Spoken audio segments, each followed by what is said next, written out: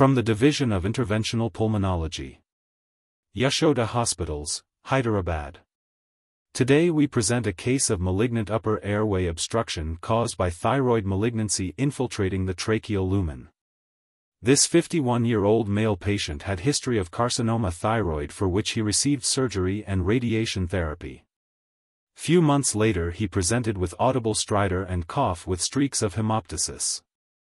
Diagnostic bronchoscopy showed a lobulated mass lesion at the subglottic lesion causing near total occlusion.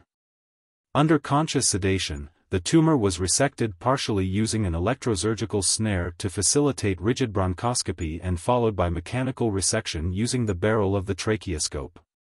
Surveillance bronchoscopy done at 3 weeks showed complete luminal patency.